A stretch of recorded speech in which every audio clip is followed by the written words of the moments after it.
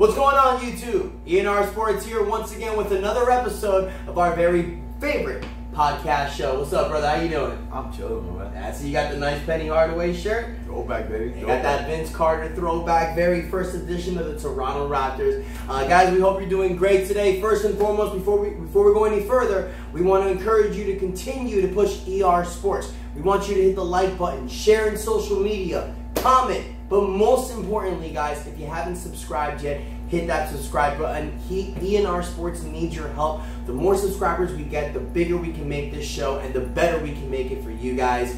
And we're going to go forward. We're going to go ahead and talk about our 2019 offseason for the NBA free agency. But before we go with certain free agents, we're going to talk about possible trade destinations. Our last episode, we talked about Anthony Davis with the whole New Orleans Pelicans saga. Our next subject is going to be from the Philadelphia 76ers. Their young piece, Ben Simmons, bro. As we know, Ben Simmons was drafted, didn't play his first year, but is becoming a breakout player in the NBA. A lot of people have considered him to be the next LeBron James, but hasn't really, I don't want to say has fit to the standards, but I mean, he's been everything that they projected. You know, the guy's a triple-double machine. He has absolutely no jump shot, though. And I mean, when it comes to the NBA, it's all about what you're doing. And the last 2 years, Philadelphia has lost in the second round. And when stuff like this happens, you know, teams start to panic. They hit the panic button. They start talking about trading scenarios. And we've been hearing that a lot lately. You know, Ben Simmons' name has been flirting around out there. And guys, that's what we're here for. Whenever a trade rumor goes on, we want to talk about it. Because we know you're out there typing on YouTube, Google, searches. Every time you're searching about something new, ER Sports is going to talk about it. Yep. So, brother, I have a possible idea where I think he fits the best. But first and foremost, I've done a little talking. I want to hear a little bit from you, bro. What do you think about this Ben Simmons situation? Bottom line, I really think it's far-fetched. A lot of things that you hear online is exaggerated, and you hear videos as well exaggerated as well. As I said in our previous video, I do believe Ben Simmons can be a jump shot away of eventually or potentially being the best player in the NBA, at the very least being at Giannis Antetokounmpo's level. But he hasn't worked at that jump shot, and you saw it in the playoff, guys. And you can say, bottom line, what cost Philadelphia that series, even though they took it 7 games to a final shot, that crazy Kawhi Leonard shot, mad props to him. But bottom line, I feel that Philadelphia team was so talented, it shouldn't even have gotten to that shot. Yeah. I do feel if that series didn't wrap up in 7 games, it probably should have been wrapped up in 6 in Philadelphia, as opposed to going back to the Game 7 in Toronto.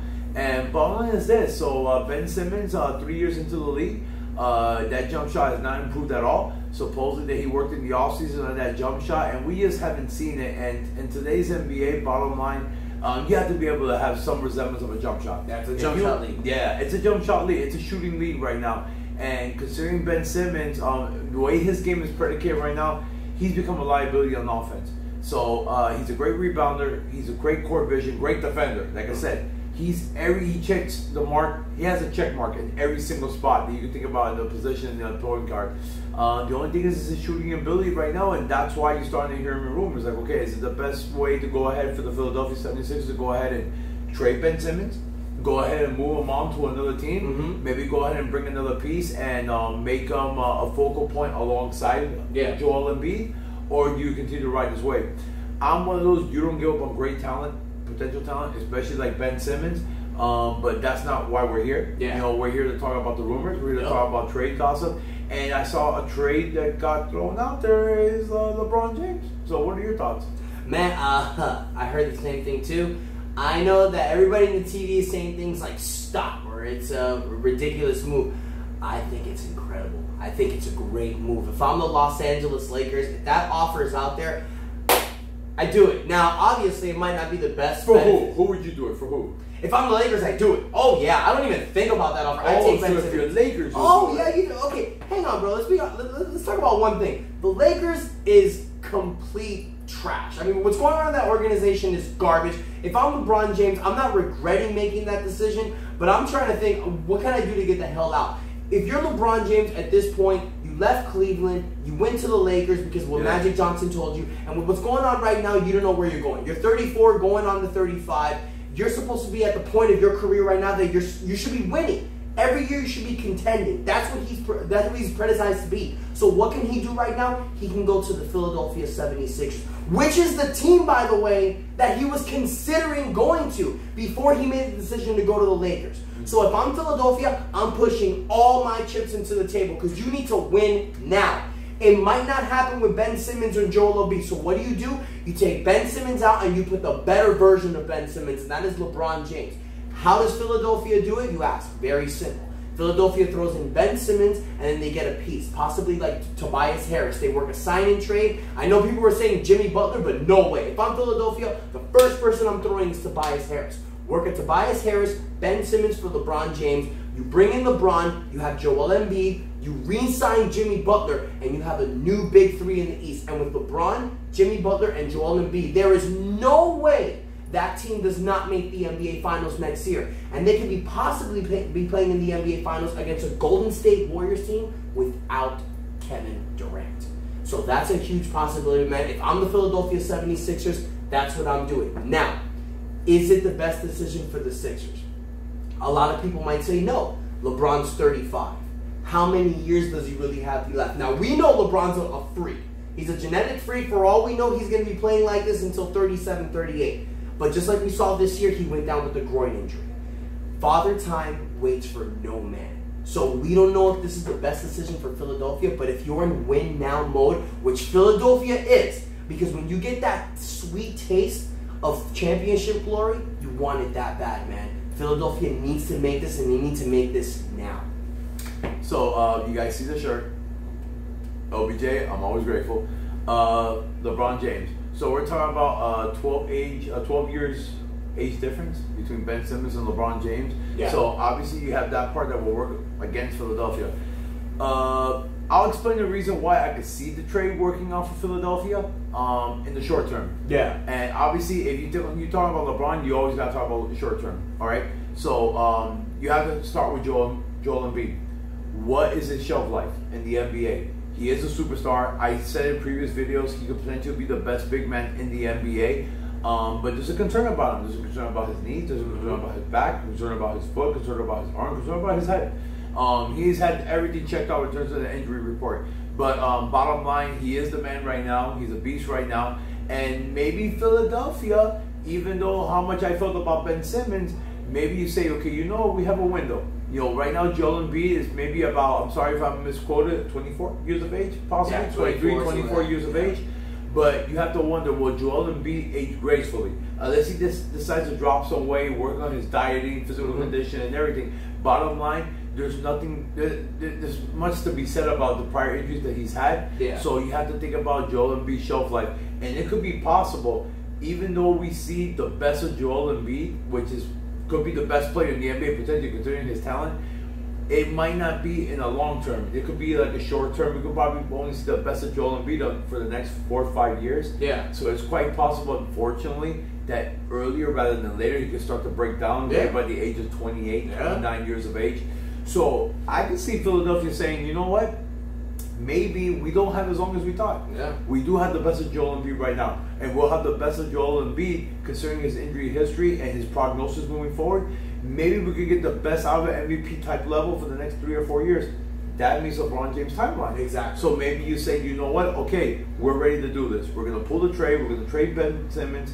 We're going to bring in LeBron to Philadelphia. Assuming he's fully committed, I think Philadelphia could be a contender. You mentioned about a sign and trade of Tobias Harris. A sign and trade doesn't necessarily have to happen. If Philadelphia go ahead and just outright renounces Tobias Harris's guard rights, in addition to J.J. Redick and Amir Johnson, they could easily fit in LeBron James into their cap along with Joel Embiid. The tricky part could be Jimmy Butler. Yeah.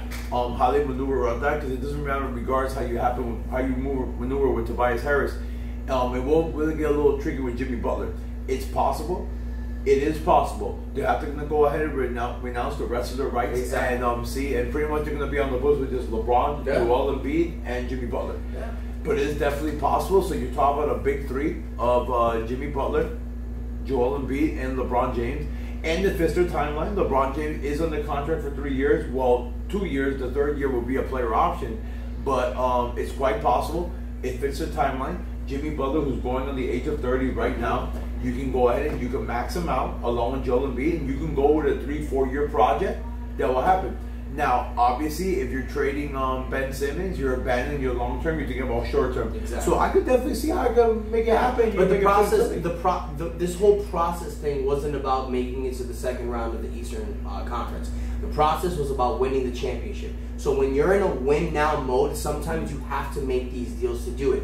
Look at the perfect example, our favorite team, the Miami Heat. In 2004, they had Dwayne Wade, this young core. They went to the second round in the Eastern Conference, and they had this building block. And all of a sudden, Shaquille O'Neal became available. And what do? They put all their young pieces besides Dwayne Wade to get Shaquille O'Neal. Sometimes when you're building these blocks, something better just comes along. Yeah, and you just have to throw in all the chips to make this offer. And I'm telling you, LeBron can be that saving grace for Philadelphia, especially with everything that's going on right now with in Los Angeles with LeBron. It's the perfect fit. It's the right move.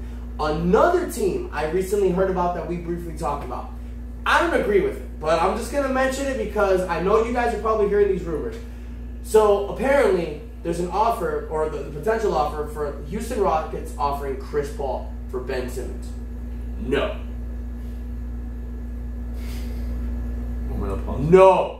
No. So let me talk about No. So let me talk about it in theory. In theory, yes, it's a fit. Is it realistic? No. That's a little rumor that came out on YouTube, guys. If you go ahead and you search YouTube, you probably could have seen that trade float around, Chris Paul for Ben Simmons. It's a great trade if it was Chris Paul was 4 years younger. Yeah. But to go back right quick, guys, so like I said, that's not really so much realistic. We're talking about one of the Lakers and the 76ers. So we mentioned how beneficial it could be to the Philadelphia 76ers. And I think it would fit their timeline. Jimmy Butler, you go ahead and you offer him a 4-year max. Maybe not quite the 5, but you offer him the 4-year max. You have LeBron for another 3 years at the very minimum, maybe he'll rip for another year, and you have Embiid on the contract for another 4 years. So that's why I think the trade would fit for the Philadelphia 76ers. It's not that I'm preaching it. It's not that I'm saying Philadelphia should do it. But in theory, it missed their timeline. And then it will give you 3 to 4 years to see how Joel Embiid progresses as a player. And it's the best fit to try to win now. Yeah. Now, if it does happen, we mentioned Philadelphia for the Lakers. I think it will be just fine for them. Yeah. I mean, the word "duh" comes around. But then again, you go ahead and you trade LeBron James. Even though for the next 3 or 4 years, LeBron James is going to give you near, if not at the MVP type level, at least for the next 2 years. At the very least. LeBron is LeBron. But on the flip side, you bring in Ben Simmons, you're bringing in a 22-year-old potential all-star. Exactly. If not superstar. Like we mentioned, I mentioned in previous podcasts, I still believe he has the talent to be perhaps the best player in the league if he can develop that jump shot. You go and you bring Ben Simmons, and you can have Magic Johnson as your tutor to go ahead and show you, you know what I'm saying, what it takes to play the point guard position at that height. Because Magic Johnson was not the best shooter as well. You know, a lot of people could probably look back in the 80s. We're not back in the 80s. We mentioned in our first podcast. But at the same time, Magic Johnson, over the years, developed the ability to go ahead and hit that open three-point shot. He wasn't the best perimeter player, but when the shots were available, he would make them. Yeah. So I believe that Magic Johnson can go ahead and mentor Ben Simmons at that level. And I think Ben Simmons is young enough and has enough respect for Magic Johnson that he can go ahead and learn under his tutorship. And now the Lakers, if they make a trade like that, now there's not really this pressure to go ahead and make a trade for Anthony Davis. Make a trade for anybody else. Make a big splash in free agency. Yeah. You pretty much told your Laker team, like, you know what?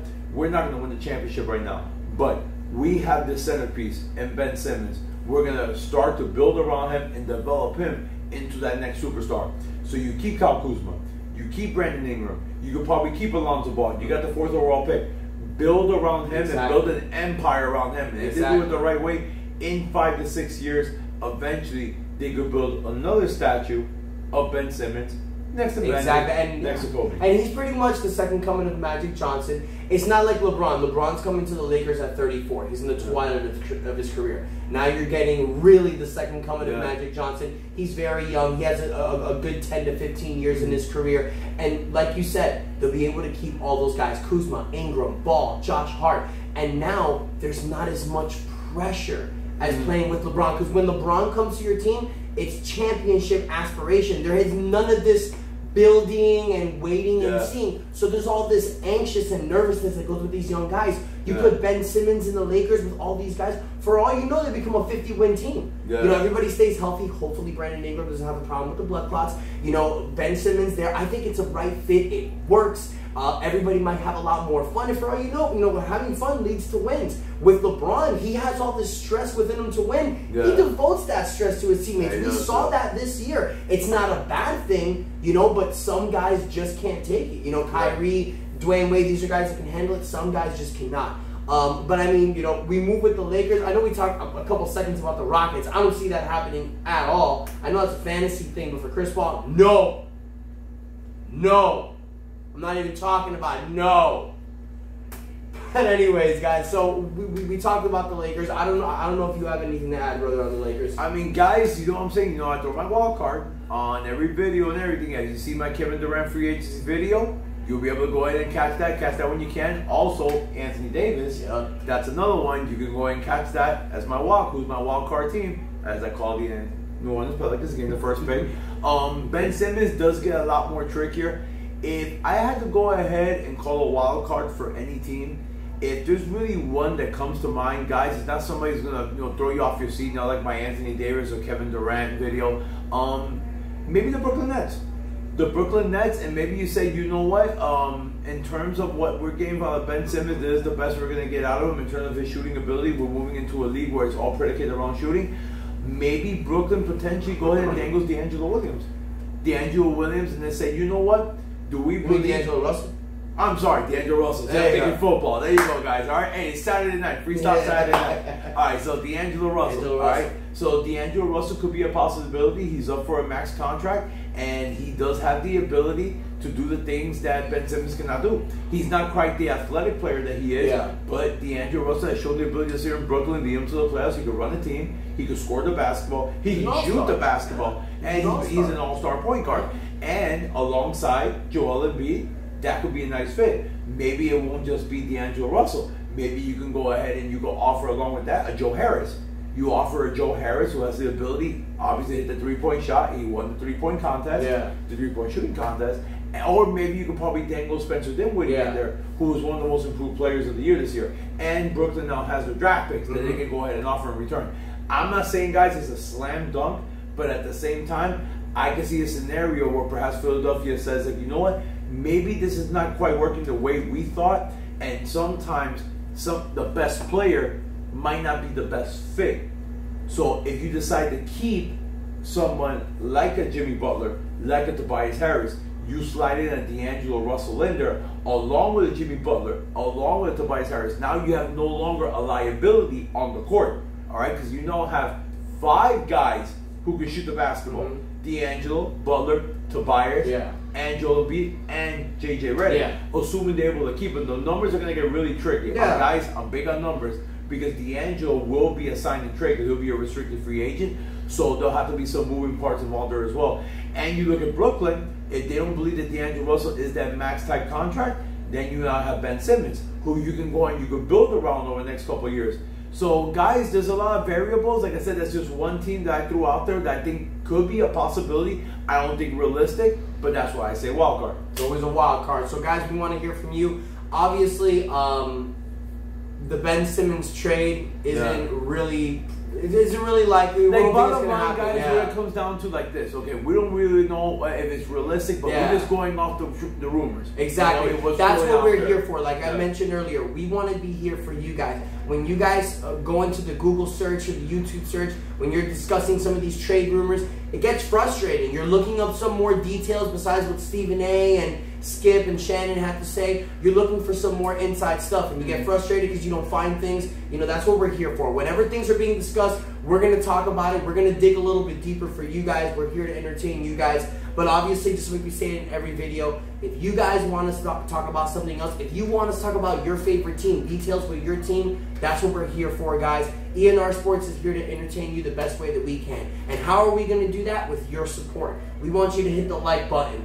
Send us your comments, share on social media, and if you have not subscribed yet, guys, we want you to hit that subscribe button. By hitting that subscribe button, you're going to help us push this show better for you and do it the best way that we can. And I mean, before we go any further, brother, got anything else to add? My man, you said a mouthful. Right, And shout out to Mr. P, man. We appreciate your love, and we promise you a video on the Phoenix Suns. Yeah.